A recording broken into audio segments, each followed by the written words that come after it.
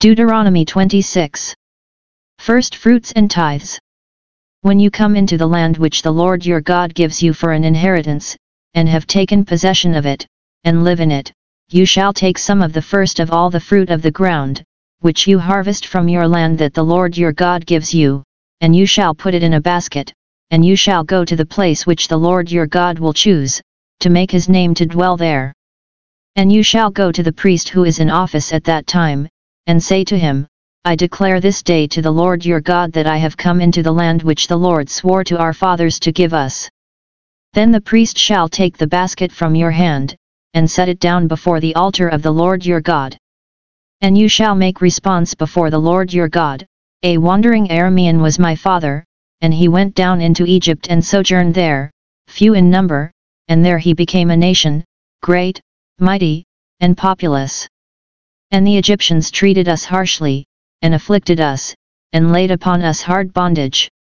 Then we cried to the Lord the God of our fathers, and the Lord heard our voice, and saw our affliction, our toil, and our oppression, and the Lord brought us out of Egypt with a mighty hand and an outstretched arm, with great terror, with signs and wonders, and he brought us into this place and gave us this land, a land flowing with milk and honey. And behold, now I bring the first of the fruit of the ground, which thou, O Lord, hast given me.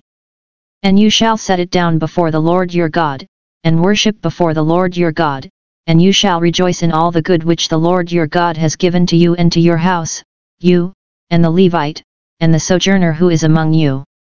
When you have finished paying all the tithe of your produce in the 3rd year, which is the year of tithing, giving it to the Levite, the sojourner, the fatherless, and the widow, that they may eat within your towns and be filled, then you shall say before the Lord your God, I have removed the sacred portion out of my house, and moreover I have given it to the Levite, the sojourner, the fatherless, and the widow, according to all thy commandment which thou hast commanded me.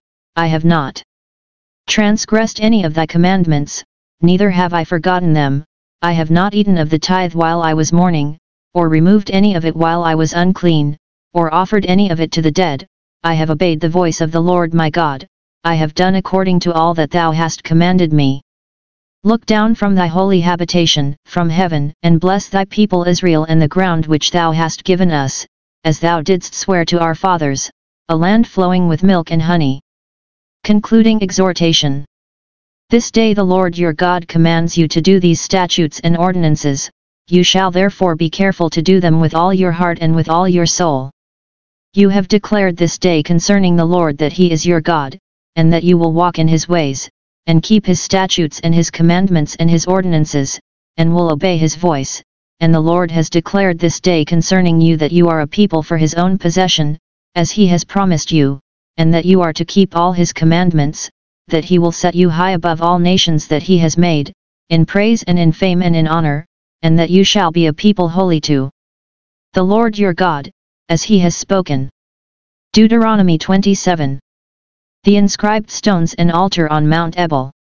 Now Moses and the elders of Israel commanded the people, saying, Keep all the commandment which I command you this day.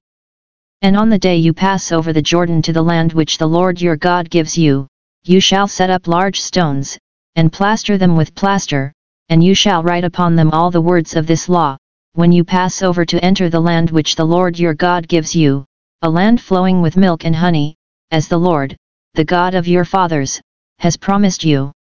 And when you have passed over the Jordan, you shall set up these stones, concerning which I command you this day, on Mount Ebal, and you shall plaster them with plaster. And there you shall build an altar to the Lord your God, an altar of stones, you shall lift up no iron tool upon them. You shall build an altar to the Lord your God of unhewn stones, and you shall offer burnt offerings on it to the Lord your God, and you shall sacrifice peace offerings, and shall eat there, and you shall rejoice before the Lord your God. And you shall write upon the stones all the words of this law very plainly. And Moses and the Levitical priests said to all Israel, Keep silence and hear, O Israel, this day you have become the people of the Lord your God. You shall therefore obey the voice of the Lord your God, keeping his commandments and his statutes, which I command you this day. 12 Curses. And Moses charged the people the same day, saying, When you have passed over the Jordan, these shall stand upon Mount Gerizim to bless the people, Simeon, Levi, Judah, Issachar, Joseph, and Benjamin.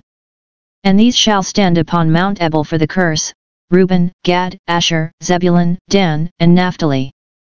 And the Levites shall declare to all the men of Israel with a loud voice, Cursed be the man who makes a graven or molten image, an abomination to the Lord, a thing made by the hands of a craftsman, and sets it up in secret. And all the people shall answer and say, Amen. Cursed be he who dishonors his father or his mother. And all the people shall say, Amen. Cursed be he who removes his neighbor's landmark. And all the people shall say, Amen. Cursed be he who misleads a blind man on the road. And all the people shall say, Amen. Cursed be he who perverts the justice due to the sojourner, the fatherless, and the widow. And all the people shall say, Amen. Cursed be he who lies with his father's wife, because he has uncovered her who is his father's. And all the people shall say, Amen. Cursed be he who lies with any kind of beast. And all the people shall say, Amen. Cursed be he who lies with his sister, whether the daughter of his father or the daughter of his mother.